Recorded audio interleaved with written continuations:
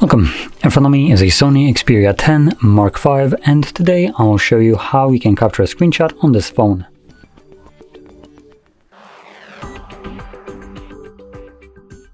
So to get started, you want to open up content that you wish to capture. So I'll be using home screen as an example for this, and it's already open and visible on my device. Just make sure that the content you want to capture is visible on your screen.